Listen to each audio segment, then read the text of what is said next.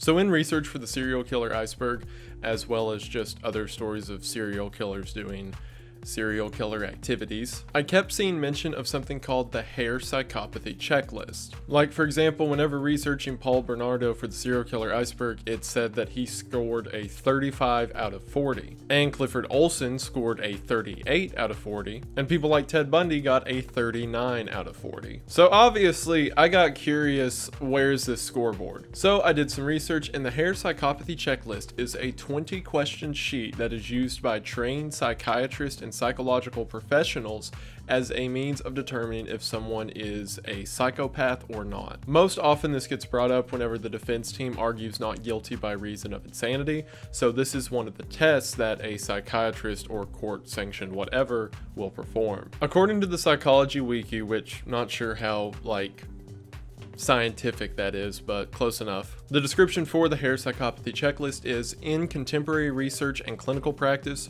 Robert D. Hare's psychopathy checklist revised is the psychodiagnostic tool most commonly used to assess psychopathy.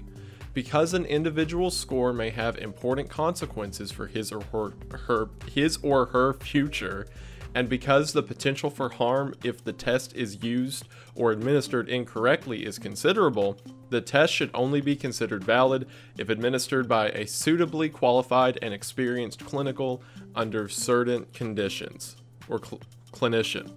Why didn't they just say doc, whatever? And of course I consider myself suitably qualified as well as an experienced, that word. And I haven't looked at any of the questions, so I figured, why not go through this together? Now I want to go ahead and get this out of the way. It's kind of still a stigma that not a lot of people are aware of, but being a psychopath does not make you a monster. All that being a psychopath means is that you either can't or have trouble experiencing empathy and emotions. That's the reason that so many serial killers are considered down that line of thought, because the grisly things that they do are considered so apart from our understanding of empathy that they have to have some sort of hindrance when it comes to feeling it. But there are thousands, if not millions, of people in the world who have some form of a psychopath syndrome. The reason several serial killers have some form of a psychopath disorder is because from a young age it was not cultivated in the way it should have been, and they turned to outlets like violence and pain as a means of dealing with these complex emotions they didn't understand. But far more people who have neurodivergent symptoms like this go on to live perfectly healthy, normal lives rather than becoming these evil people that we talk about. It's just weird that the terms kind of become synonymous with like psycho and serial killer and stuff like that, but it's really far from it. But of course, if there's a 20 question questionnaire that determines if serial killers have this condition, of course I'm going to go through it on this channel. And also, I am going to sort of go through and check off the tick marks myself, and you're welcome to do the same at home, but do not take this as a final authority at all. As it said several times, do not take this seriously at all unless it's like a qualified psychiatrist or someone else who's qualified directly delivering you the questions, because for one, the way that this is supposed to be done is it is a questionnaire about a person being interviewed, and it doesn't really work the same if you're asking the questions about yourself. So if you do this at home and get like a 36, or I guess if I get like a 36, do not take that too seriously. Even in court, whenever this is officially done, it's not a final say if someone's a psychopath or not. It's just another piece of information to point towards the potential that they might be. So psychopaths are still people and are not crazy monsters like some believe, and do not take this too seriously. This is not official at all. It's just for fun. Yeah, I think that should do it. Just because you may test high on this test, or just because you may be a psychopath, it doesn't mean you're crazy. But do you know what would make you crazy?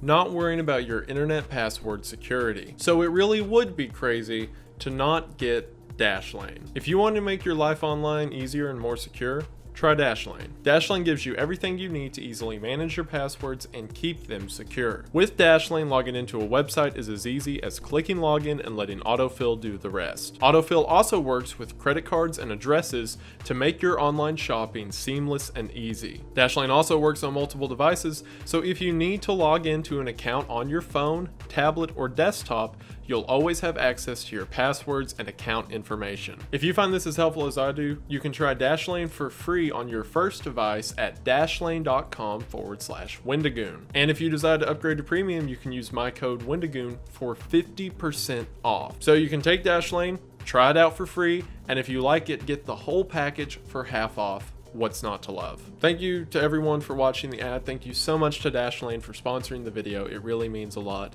And now we are back to the video, which is about 2 feet in that direction. So just skip real quick. So without further ado, we're gonna go ahead and get into this. But as always, thank you for watching. So I actually found a place to take the official test online at idrlabs.com. I mean, it seems official enough and they have multiple languages, so it's probably fine.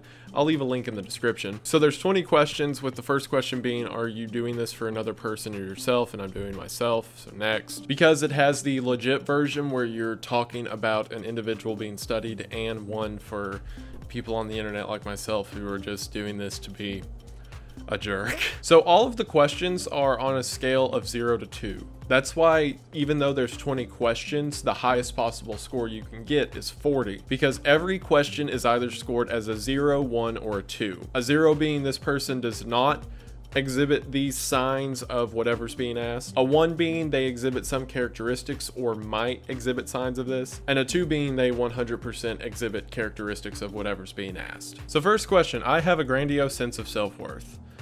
I have a YouTube channel that's exclusively me describing things. And I don't think that I'm important at all, but I feel like the very fact that I do that's contradictory. I can't remember if it's Shane Dawson who said it or someone in one of those big breakdown videos about some YouTuber, but they said every YouTuber to some degree has to be a psychopath because they've built an entire sort of platform around themselves, which I guess. So off that alone, I'm gonna give myself a 2. It applies very well. Oh boy. I have a history of juvenile delinquency and or crime. No, I have not been any official crimes that anyone knows about. So for the sake of myself on the internet, I'm gonna say no, does not apply as far as you need to know. Next question, I have often tricked, conned, and or manipulated people. I mean, a lot of people click on my videos expecting them to be good, and then they get me staring into a computer screen asking myself BuzzFeed questions, so yeah, I'd say that applies pretty well. I am callous and or lack empathy. I care about everything way too much all the time, so the closest thing I could say with callous is well, no, not even that. I was gonna say if someone keeps messing up, I lose care after the subsequent mess ups, but that's just people. Yeah, I'm overthinking it. Okay. I have broken many different types of laws. In other words, my law breaking has not been restricted to any single domain such as sexual, financial, or similar. Oh, I guess that's saying when it comes to people in court being tested, even though they may be a serial killer, they probably exhibit other things. They also broke street laws or whatever. I break traffic laws all the time. If it's late at night and I'm driving home and there's a red light and no one on, I just don't care. I'm a good boy. I report income. I think I'm fine. I guess it is true though when I know there's no one watching, and I'm gonna tell on myself a bit, when it comes to red lights or stuff like that, I will not care. Because I feel a lot of people just kind of follow laws flippantly without really giving any thought or understanding to them. And of course there's a place for that when it comes to traffic laws. I'm digging a hole on myself right now. But it's a question of, would you do something that you know for a fact is senseless because someone else told you to? And I guess no, so I'm gonna give myself a 1 on that one. I also have a more official version pulled up that's what they would actually be asking. So after we're done with this, I'm gonna check on that and see if they're at least kind of close. I generally evade responsibility and do not answer to anyone in my life. I mean, I'm a YouTuber, so I pretty much got to worry about Susan and God. When it comes to evading responsibility, I'm once again emphasizing this is YouTube. My responsibilities are uploading when I feel like it, which can be very mistreated, especially for the people who actually care about me online. So I'm going to say applies very well. I have a history of exhibiting cruelty to others. No. I'm getting why this wouldn't make sense if asked, like, about yourself, because, like, people like me overanalyze, and other people are like, no, I've never been cruel to anyone. And, like, yeah, it needs a objective person judging. But I mean, we're this far in, I'm gonna keep going. I've never been cruel to other people. Well, do I want to embarrass myself on the internet? I remember when I was like a really little kid, I did a bunch of dumb bullying stuff just because I was small, and if like there was like a big bully on the playground, I thought it was best to side with him because, you know, like strategical advantages. So I would be like a bully at 6 and 7 years old to other people because I thought it would like make me safer, I guess. And I still feel really guilty about it and bad in some cases. Like, I remember this specific instance when I was in the 2nd grade that has haunted me like every day since. I remember my 2nd grade classroom, it had like 30 kids in it, and it was split up onto 2 sides of a room with a big walkway going down the middle, so there was a very distinct line between the two. And you know, in the 2nd grade, you take like your spelling test or whatever, and all of the kids would say how they did on the test because no one really cared about like grades at that time. And I'm sure this is like some deeper thing when it comes to sociology and how people exist in environments, but I just managed to develop some sense of superiority because like our side of the room always did better on their test, and like they did better in sports and stuff, so I just considered our side the good side and their side the ugly side. And I remember that in the line for like leaving to go home one day, some girl was like from the other side of the room, some girl was bothering me. And I remember looking her dead in the face and saying, "That's why you're on the ugly side of the room." And I found out later she went home and cried over it. I'm really sad now. And it's like, it's probably some bigger concept when it comes to, you know, humanity, and like even kids try to develop some sense of like, I'm better than they are. There was one psychology experiment that I think was done in like the 60s where a teacher took a group of kids probably around the same age, 2nd or 3rd grade, and she took all the brown-eyed kids and the blue-eyed kids and put them on opposite sides of the room. And then she had all the brown-eyed kids for 1 week, they got like extra lunch time, they got extra recess time, while the blue-eyed kids had to sit inside and do nothing. And after a few days, the brown-eyed kids would be in school and they would say stuff like, well, that's just what they think because they're blue-eyed people. And it was already like these concepts of sort of bigotry and betterness that started to develop after a week. So then the next week, the teacher flipped it and she gave the blue-eyed kids the high ground, and immediately the blue-eyed kids started using it as a way to put down the brown-eyed kids. And then it was a really good teacher because at the end she did this whole thing about how it applies to race and classes and how no one's really better than anyone else. It's just people that are given a sort of false sense of betterness that causes them to assert their dominance onto other groups of people. But I distinctly remember reading about that whole thing and thinking, wow, those kids must have been awful. And then I remember that I told that girl she was on the ugly side of the room, and I'll be completely honest, it still bothers me. I'm just like bummed out now. Great. I didn't want this to be sad. Anyway, I'm giving myself a 1 on that because I like regret it so much, and I know I'm telling on myself now, but I was in the 2nd grade.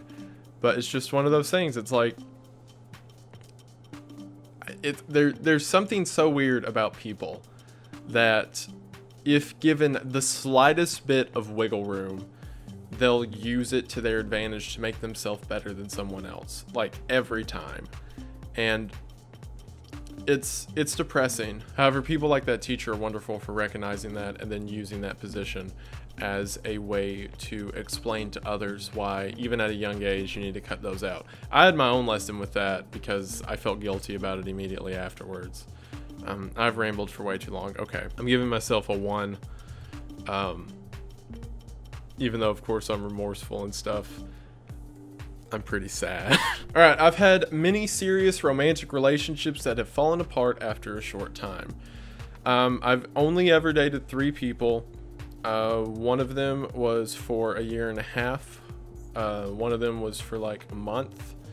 And then my current relationship with Kayla, it's like 2.5 years. So no, I'm going to say it does not apply because I'm going to cut myself some slack. I have at some point in my life been given a mild reprimand or warning by the authorities on the condition that I did not repeat my offense, yet nevertheless ended up repeating the offense anyway. So I actually got pulled over by the same cop twice in one day. It was going through my town, and that morning I got pulled over on the way to school for speeding, and he stopped and gave me a speeding ticket and was like, you gotta slow down going through here or whatever. And but let me just say, like, side note, the guy was kind of a jerk about it to begin with, because he pulls me over, he's like, you were going 16 over. I could take you to jail right now. I could throw you in jail. And I'm like, I'm 16 years old.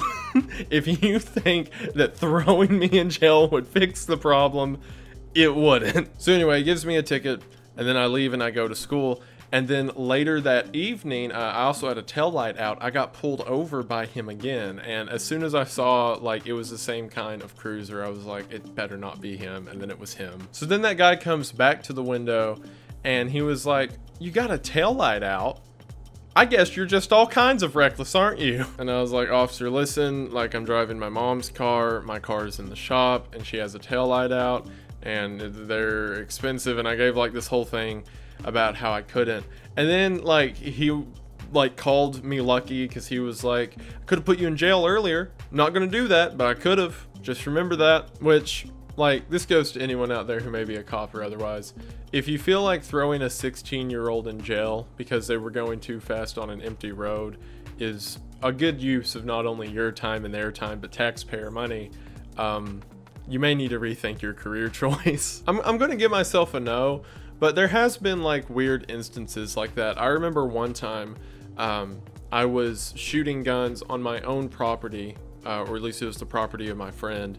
And while we're shooting, the police come up and they're like, hey, you can't be doing that. And then we explained that this is our property. And like, it wasn't at like 2 in the morning either. We weren't disturbing the peace. It's like noon. And the cop just kept being like, yeah, well, people don't like the sounds of gunshots, like from 2 hills over. It's like, okay, sorry. So we were like, are we doing anything illegal? And he's like, no, but you shouldn't. So we waited for him to leave and then we just kept doing it. So maybe I got a bit of a rebellious streak in me. I don't know, maybe in a little fun, cutesy kind of way. I'm gonna give myself a 1 on that. I have an easy or unconstrained social style. I mean, this is definitely stylish, and it's definitely not constrained, so that's definitely a 2. I am a pathological liar. No, of course not. Why do you ask? I feel incredibly guilty every time I've lied, even about like the most minor things. I remember one time I like called my mom crying when I was a kid, because she had asked what I had to eat that day, and I was like, oh, we had McDonald's. But then later I remembered it wasn't McDonald's, it was like Burger King or something. And I just, in my brain was like, oh no, I have lied. So like I took my dad's phone and like called her crying saying I lied. So yeah, I don't think I'm a pathological liar. I have poor behavioral controls and find it hard to keep my impulses in check. I think I'm rather reserved, like I've putting out a 7-part rant about Epstein and evil blood-sucking elites. So yeah, I think I've got pretty good self-control. I display a lack of remorse or guilt. I am guilty about everything all the time. Like not only the lying or being mean to the little girl like I mentioned earlier, but also just like stuff. I'm 100% guilty, so I'm gonna say does not apply. I lack realistic long-term goals. In other words, I am either drifting through life or chasing grandiose schemes that fail to pan out. So this would be like recklessness when it comes to finances and stuff. I don't think I've got non-realistic long-term goals. Like when it comes to YouTube and stuff like that, I'm still amazed I'm over like 10 subs. Like I say it all the time, but 10,000 people is a number that's too big to comprehend, and that number keeps getting bigger, and it's a lot. And I really do thank you all so much for that, for sticking with me through it. But I wouldn't say I'm non-realistic, because at this point, really, everything that's happening to me is non-realistic, and I am in a fantasy land of make-believe, and all you guys are just part of my collective delirium, and none of you are real. As a matter of fact, I'm probably in a mental asylum right now, like padded up, and I'm just like talking into a corner, and I'm just imagining the microphone and the camera and all of my subscribers. So those are things that keep me up at night. But yeah, that doesn't apply. My goals are very non-existent. I am overly impulsive. That's kind of like the same question that got asked a couple ago, if like you have impulse control. So I'm going to say the same thing does not apply. I live like a parasite on others. Example, by borrowing money I will never pay back, cynically exploiting others for favors, etc. I have a YouTube channel, which means all of my finances are done by exploiting others. Like you guys clicking on this video I'm watching right now, that's how I make a living. That's how I eat. That's how I exist. So you guys doing that for me allows me to keep going. So, I mean, yeah. Which, thank you for watching, as always. But the very fact that you're watching this video right now is how I make a living. So I'm gonna say applies very well. I am characterized by shallow emotional responses.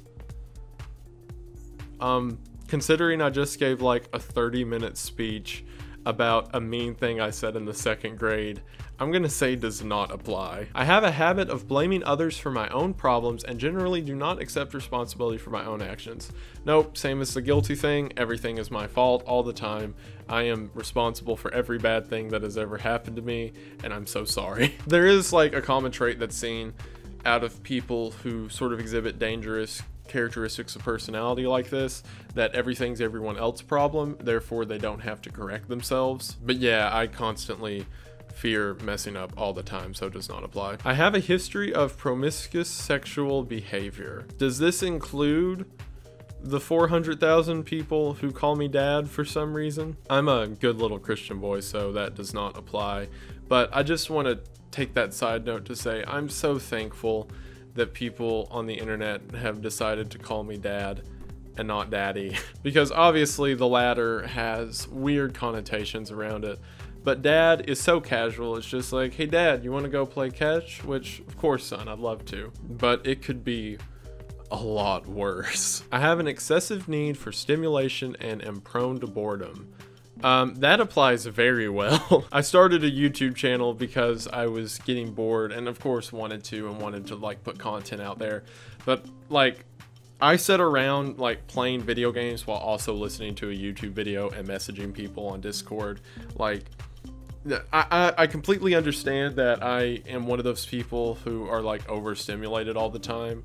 I think Bo Burnham even talked about it in a special Inside, where he was like, just make sure you never think a thought, just always have something going so that way you don't think, which yeah is a problem, I understand, but 100% applies very well. All right, finish and final results are, hold up. Oh, it's on like a scale 4. I am 28.5% more psychopathic than the average person, and given my YouTube channel, I'd say that checks out. But I do not qualify as a psychopath on the psychopath checklist. Oh, they give you like details about yourself, okay? All right, so right here is the info. Like, so gray is like population average, red is the psychopath threshold, and the black bar is me. So, you know, higher up there. I have a YouTube channel, so sure. Oh, okay, it took me a second to figure out how to read it. The other bars next to it are other details I exhibit compared to the psychopath threshold. So the psychopathic interpersonal style here seems pretty close to the threshold, which the description on that reads, it denotes selfishness, callousness, and the remorseless use of others.